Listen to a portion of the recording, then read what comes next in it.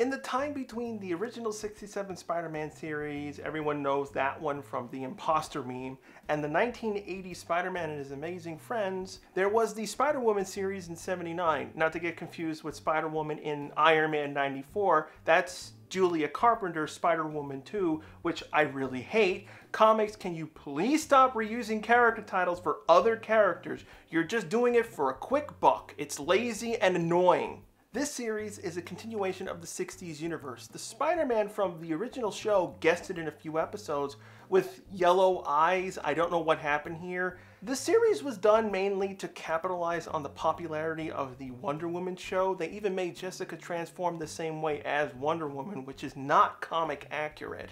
That's my first issue with the show. It wasn't comic proper in lots of areas. They would change things, but then not change things. I'll explain that. The first thing being her origin story. I prefer heroes who start off with crappy lives. I like stories when a hero deals with loss, hardship, unfortunate problems, then they're able to get past them. How about being poisoned by uranium as a kid, being frozen, forced to be experimented on by your father to save your life, roaming around the country for food after their parents' death? The writers wanted to make sure Jessica was her own character and not just a crummy copy of Spider-Man. I get it, the show didn't want to be grimdark, but they ended up ripping off Spider-Man's origin. If you just watch the animated show, you'd think Marvel was lazy. I mean, they're lazy now, but back then they actually tried to make their characters unique. So in the show, she's bitten by a spider where her father tried an experimental serum on her which gave Drew her powers. The show takes 98% of the original story but cuts the uranium out. Instead of working for S.H.I.E.L.D. or roaming around the world as a semi-bounty hunter, she works for a newspaper, just like Spider-Man. But Justice Magazine is not an ordinary publishing magazine. She has her own office, her desk has this super advanced TV where she can talk to the chief. They have their own personal chopper that can travel anywhere, no matter the cost. Like, how big is this magazine company? Why not just do the S.H.I.E.L.D. stuff at that point? They basically grafted Spider-Man, Wonder Woman, and Superman on top of her show. What else is different? Some of her powers are spot on to the comic, others not so much. Venom Blast, Flight, her webbing is created from her body. Those are done right, although she's missing her super strength. But they take liberties all over the place, so I'm not sure if they removed that power or they're just ignoring it.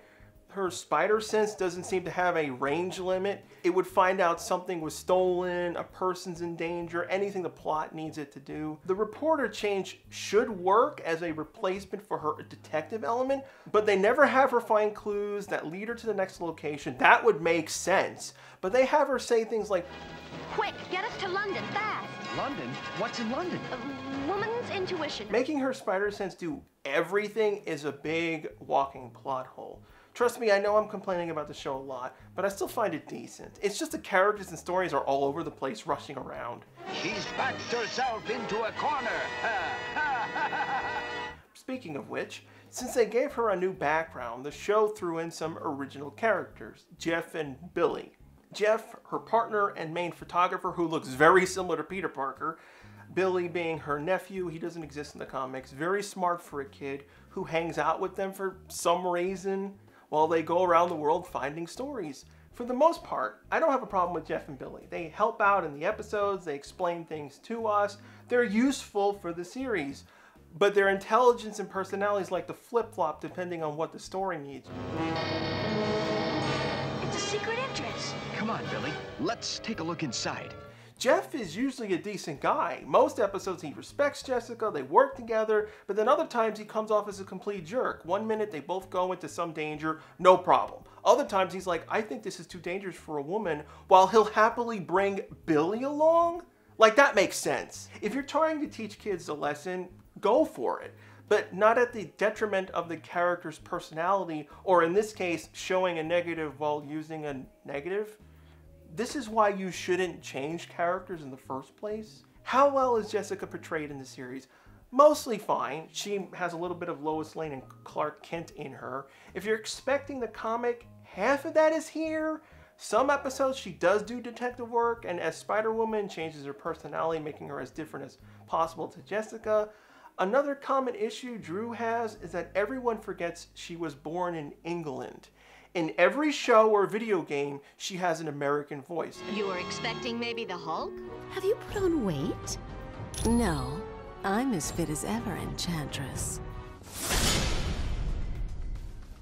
I've sealed the base. The only way through that door is through us. Except in one case, her motion comic. I don't care who you are. Powers, no powers. I don't get why everyone forgets this. The show's pretty campy, just like the 67 Spider-Man, but it causes acting issues. Example, What's happening? I'm being sucked into a fog bank. Jessica has to play dumb in places so she can get away from the boys. Although this could be the reason why Jeff changes personality randomly. One minute Jessica is smart and guessing where they need to go. Another time, I've got to figure a way to change to Spider-Woman. Aunt Jessica! that'd probably make me paranoid. She'd get killed going to the bathroom or something. The more disappointing part of the show is the lack of comic villains. Her comic uses some from Spider-Man, she has her own, but only 2 or 3 show up. Kingpin was the best one, since he almost exposed Drew's secret identity. Majority of stories were original villains. I mean, they're not bad, it's just strange. Even when the show was in production, there was a year worth of comics out for them to use. They heavily relied on aliens invading Earth and giant monsters a few times. It's in line with her first comic run. Spider-Man guests in 2 episodes total, the second one being about them used in a fake movie with robotic spiders, them being thrown over waterfalls, burned at the stake to get them killed. Maybe the writer took inspiration from the Spider Slayer story, and this episode is really similar to that Power Rangers Time Force 2-parter movie Madness. I think what restricted Spider-Woman was the rush to production, and this came out in '79. There was very little work with her at that point. If they had waited a few more years where more Volume 1 of the comic was done, they could have adapted more of it, but again, this was going after the Wonder Woman and Superman hype. Time wasn't on their side. I'm also pretty surprised they linked the series to the original Spider-Man cartoon. It was off the air for 9 years at that point.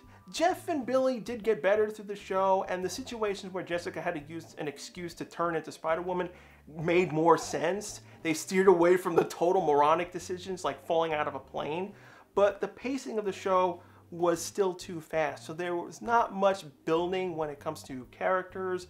Villains are just the bad guys, with again Kingpin being the more fleshed out of them, and some stories have plot holes due to her powers.